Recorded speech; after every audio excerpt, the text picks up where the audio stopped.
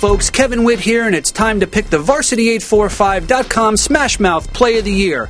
We started with 10 categories. You voted on the winners. Now it's time to decide the top play of the year taken from all of the highlights we collected during the course of the season. So vote now, and we'll tell you who won. It's crunch time. Let's take a look at the baddest hits we caught on camera this season.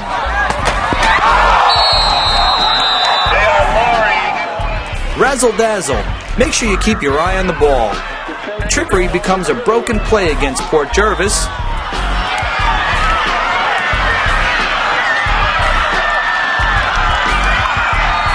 Good for 2 points. Roughing the passer. Here's some legal quarterback abuse. James Brain from nowhere against Newburgh. Bombs away! Some real long-distance connections. Kevin Arduino says, here you go, Lorenzo Bennett.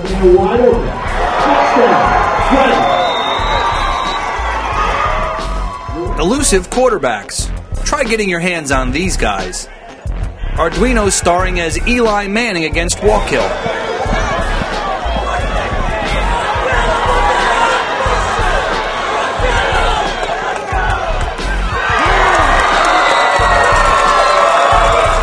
And euphoria, the most memorable highs and lows of the game. And who could ever forget the most unbelievable comeback in Section 9 history? Newburgh scores 16 points in the final 1:15 to tie.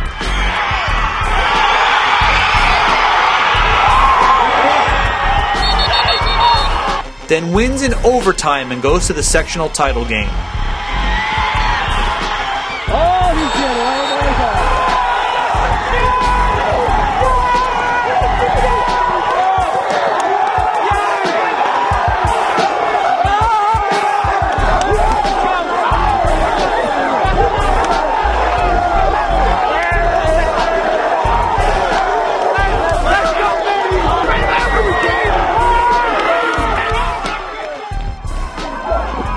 Breaking it open, running backs off to the races.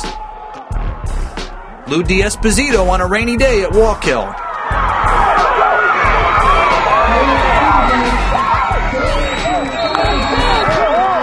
Not according to plan. The football gods act in mysterious ways. At first, this looks just like another 3 yards in a cloud of dust. But, are you blind, ref? Get out of there!